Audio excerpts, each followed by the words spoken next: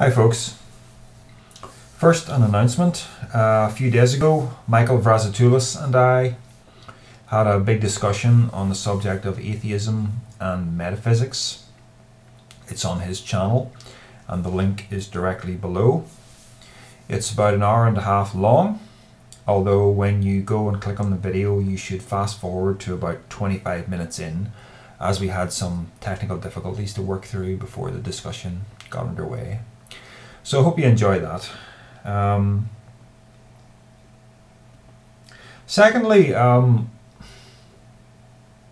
just kind of taking stock of things at the moment,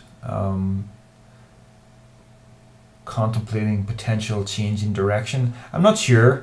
I find, this is purely off the top of my head, I haven't planned this, but I find that I'm struggling to make new videos. A couple of times in recent months I made a video or two purely because I wanted to make a video, not because I felt I had something to say. You see, for the past 6 or 7 years I have been sharing a journey with you all, and it was the journey of my own movement out of Christianity and atheism towards understanding, non-duality, having that non-dual perspective on the universe, and how to integrate that into day-to-day living in a way that is not false, in a way that is realistic, because we live in a hostile universe. Something that not every non-dual teacher seems to face squarely. Anyway, it's been a journey of understanding for me. So as the new insights come to me, I share them with you. But I've been doing this a long time now, and it's starting to look as if the groundwork has all been laid. And this isn't leading up to some big announcement that I'm leaving YouTube. No, not at all. Don't worry about that. I just feel that I'm starting to lack new and interesting things to say that are not just merely repetition of things that I've already covered. So what I'm really trying to do here with this video is, when you see that I'm not making videos for maybe a month, as what sometimes happens, you should look at my back catalogue. Sometimes I feel a little disheartened with YouTube in that, I look at a video I put out maybe 6 months ago and I haven't managed to get maybe more than 600 or 700 views, even though I've got 8,000 subscribers. It just goes to show you that the whole subscriber thing, it doesn't really mean everything that it looks like it means. By all appearances, it looks as if my channel hasn't really been growing for years, even though that subscriber count keeps growing. But when I do look at the back catalogue, when I go way back in my videos, ones that I have almost forgotten about have maybe accrued 2,000 or 3,000 views. And that's where I start to feel a lot better. I start to feel that, yeah, what I'm doing is having at least some limited impact in people's lives. And it really does my heart good when someone takes the time to write to me and says, I've been watching your videos for a few years.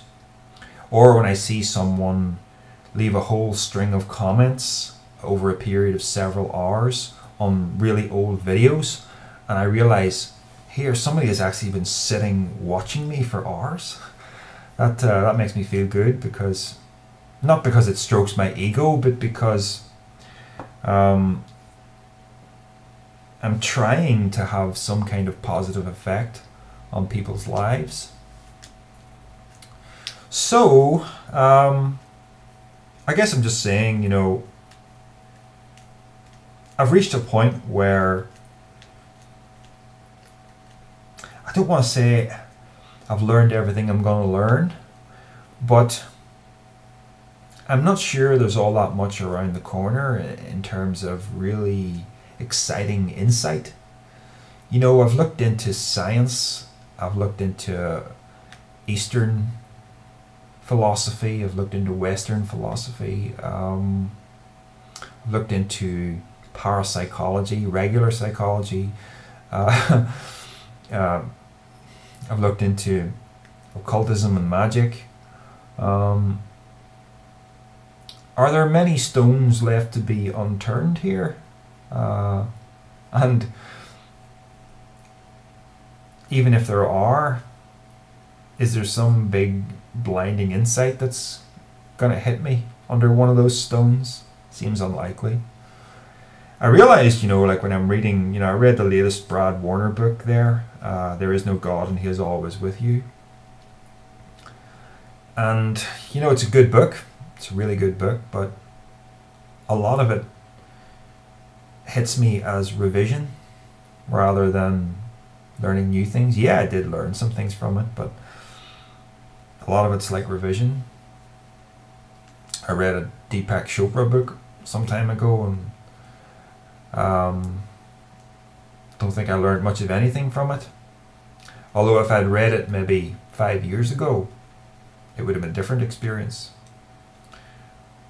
So there comes a point in a person's life where you've done your homework and now it's time to start living it.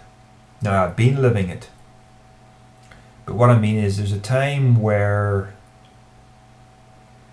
the real test is whether you're just a spirituality addict who's always wanting to have that mental muscle stroked where you want to go wow over something new, or whether you're actually able to take your existing spirituality and integrate it into your life in a way that improves your life without needing to get a buzz from it all the time. You know what I'm saying? So, yes, I've got this book, Universe, coming out later this year, and I want to make a real success of it. So I think a lot of my my time is going to be devoted more to trying to, and it's not that, you know, it's not that it's a product that I'm just trying to sell like a businessman. It's more that I want to try and reach more people, and the book is a way to do that. So I see myself hopefully being able to lecture in some capacity or other, and I'm really not sure how to bring this about, but having a legitimately published book gives me a kind of credibility.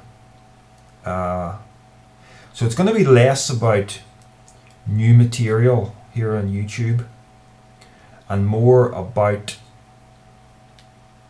talking about what I already know to a different audience, I think. So if you're someone who has only been around on my channel for the past 1 year, maybe even 2 years, I want to encourage you to click on the videos link on my channel page and look way back to some of the things I was saying 4 years, 5 years ago. And yes, I've changed my mind about some things, but when I say something and I make a video about it, I generally don't like to revisit the same topic in the same way more than once. So it's important for you to go backwards, and I hope you will.